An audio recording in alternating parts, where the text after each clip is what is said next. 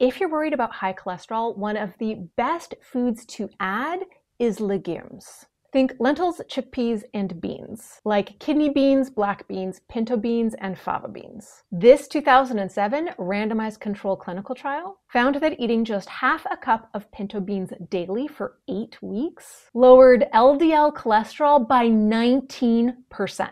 This 2021 cross-sectional study found that among older men, higher intakes of legumes was associated with lower LDL cholesterol and higher HDL cholesterol. This 2021 randomized control clinical trial showed that eating 1 cup of canned beans per day for 4 weeks, including black beans, navy beans, pinto beans, dark red kidney beans, or white kidney beans, significantly reduced both total and LDL cholesterol. And this 2014 meta-analysis of randomized control clinical trials concluded that 1 serving of legumes per day significantly lowers LDL cholesterol.